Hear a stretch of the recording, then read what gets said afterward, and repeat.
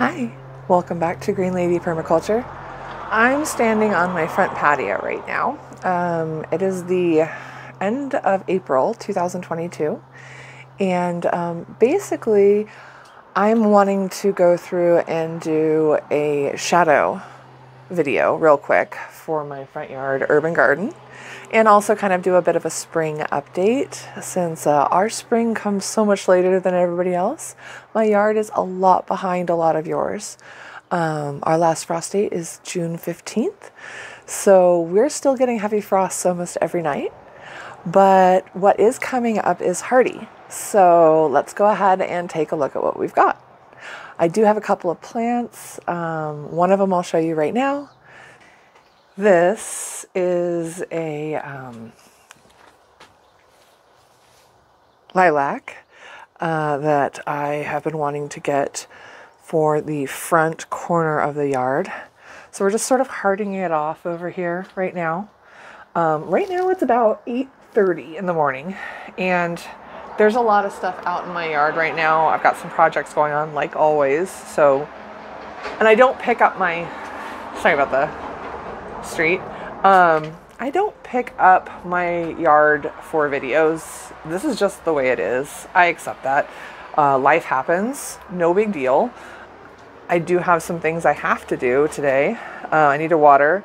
This area here has all been planted with shade plants. This is the only time of day, is early morning, they get some sun. So hopefully things will start coming up over here. I do see some green. Start over back in the driveway because we've done a ton of bark. So our crab apple is starting to bloom. And again, very little in the way of shade yet. Hi, Merlin, it's okay. So this apple is going to be blooming soon. I'm excited for that.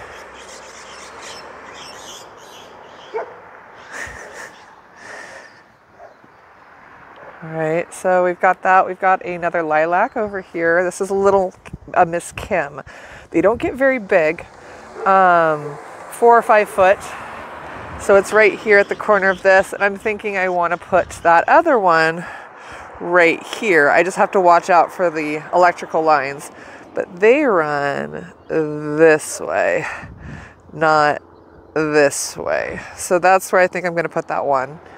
We got a lot of daffodils coming up.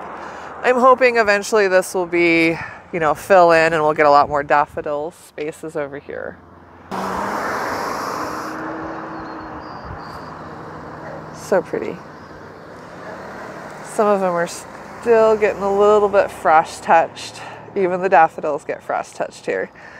But there's quite a few different colors around this little rock pile. I'm always worried about cars because we get some drunks sometimes, unfortunately, that take this turn real fast. So that's why all these rocks are placed here. This is more of a stopgap between us and the street. Just because we've literally had people drive up onto our curb before and take out plants before. So I wanted to get that established here before it became a problem or before something decided to drive up this way. So anyway, so that's there.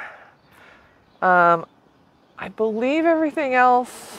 Oh, I do need to point this out. See how well it's doing. This is a tiny jasmine. This is a hardy jasmine. And I got it here, and hopefully this will come up and go up over this fence right here. And hardy jasmine are really pretty, great pollinators, just not used for anything else. So we'll see how that goes. All right, we're gonna start back in the back corner so I can get my, all right.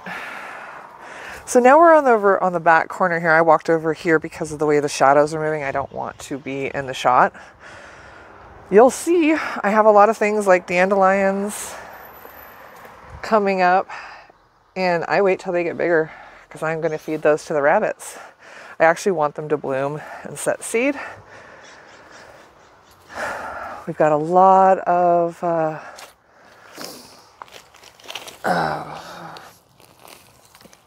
this is quack grass. We get a ton of it, but that's rabbit food. This is bachelor buttons, black tower elderberry. It's really starting to like this spot now that it's getting established. More of the bachelor buttons. Every year I take them and after the heads are done and spent, I spread the seeds around. I think they are a great plant. Azalea here is not in the best spot. This spot gets a lot of sun, which is why I'm hoping it'll eventually be blocked off. So I had two. I had one there and one here. This one died. It had too much sun. This one's still hanging on. So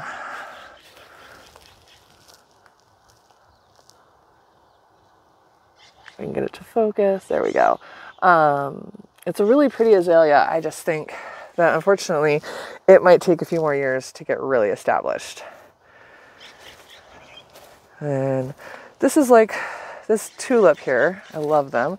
They open up to the sky. So they'll open up by the end of the day and they've got this like black eye down them. They really get really pretty and open up. And I don't know what kind of tulip these are, but there was one here when we first moved in and it's been splitting up. I planted vinca over here. I love the way vinca spreads. I know some people hate it, but honestly, it's not a problem here because barely anything is invasive except for, Russian sage. Lots of bark piles from us clearing up the last bit of the bark that was in the driveway. Just needs to be kicked around. The blueberry bed has been filled out.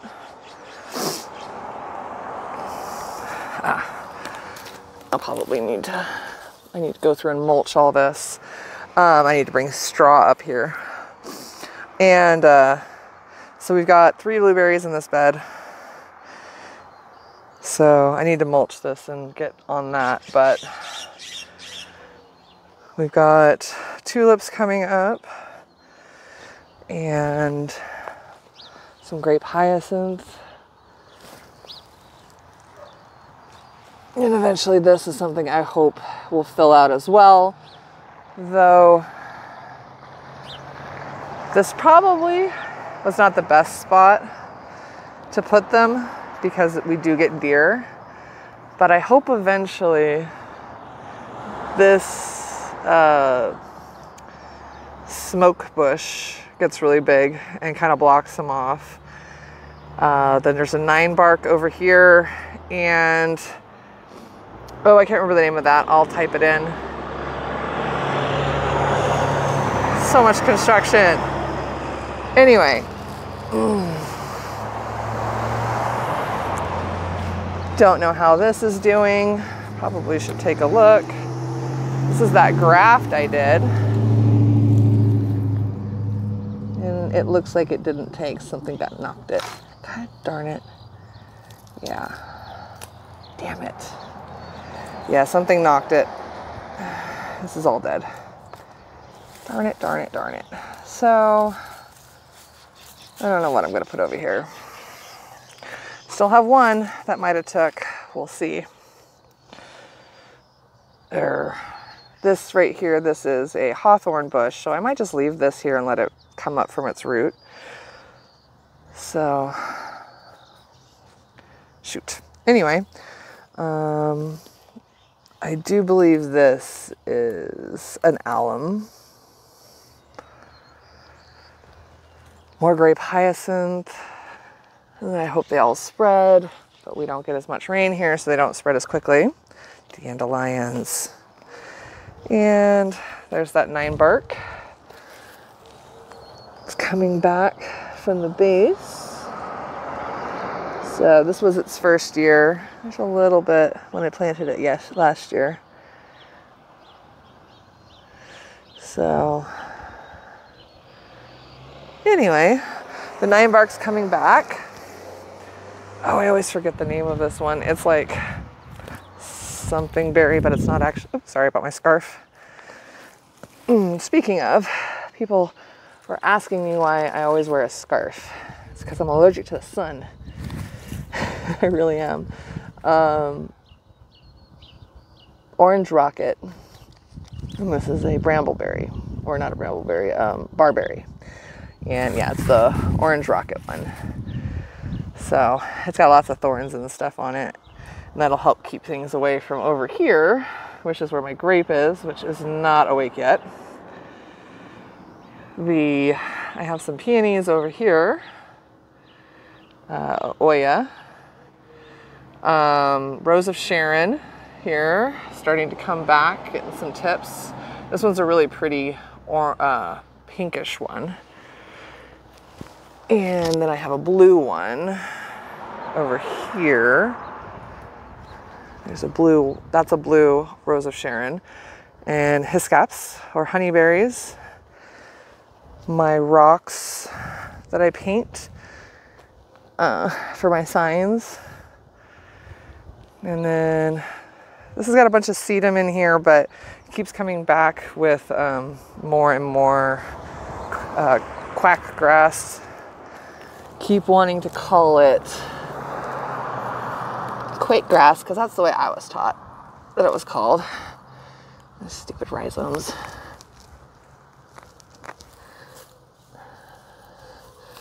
So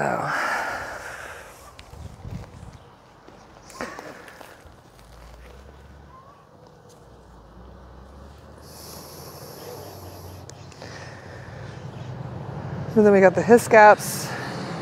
These ones, hascaps, these ones are like a year or 2 years now. So they were tiny when we put them in. They were down here. Little itty bitty bushes. Expensive itty bitty bushes. And then this is a winter heather, which I like having up here. I want to get more of them because they are like the only pop of color I really have in this yard in the winter. Let's see. We still have the chicken wire fence that you can barely see because of the way the light moves up here, just to keep the deer off. No deer browse yet, which is nice.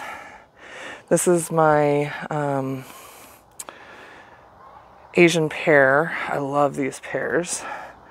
We got some daffodils down here. I'll come around. This one here is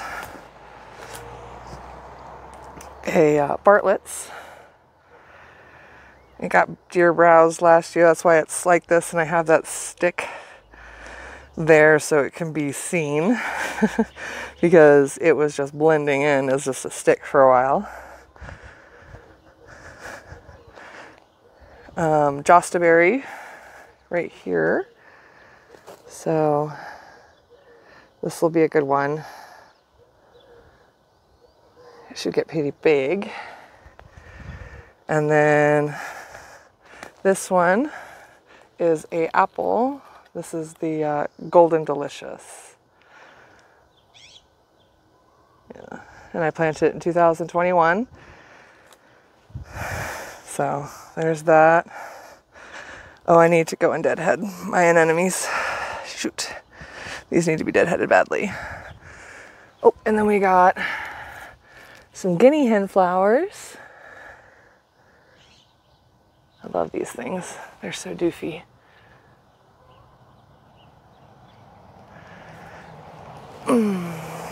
More bachelor buttons and clover. Lots of clover. And that is yarrow.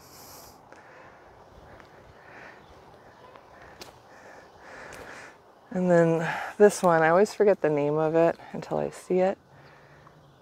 Chujuro.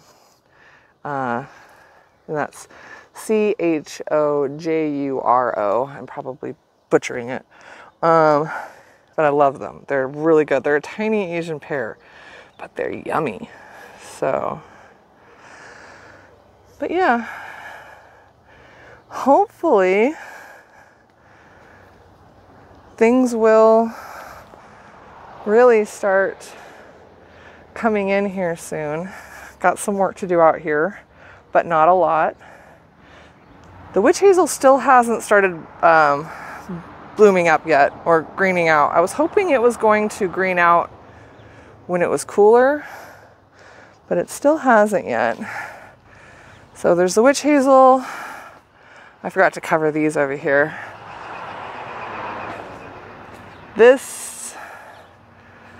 These are the honeysuckles that were against the back wall that were getting fried over there, so I moved them over here.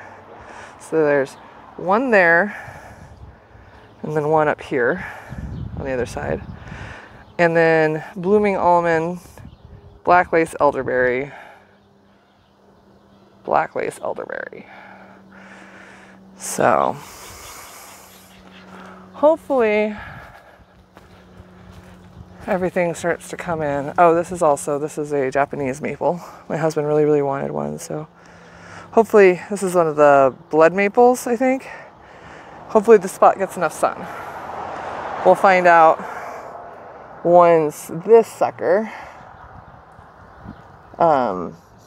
leaves out. And this is the honey locust. Honey locust is the last one to leaf out in my yard. So when that one leaves out, if something else hasn't leafed out, I start to worry. But everything's looking good. I like the way the shadows are moving so far. We're still getting plenty of sun. And I shouldn't have anything in complete full shade until this comes in. And we'll see what that honey locust does to all the fruit trees over here. All right. You guys have a great day. Stay safe. Stay healthy. And we will talk at you later.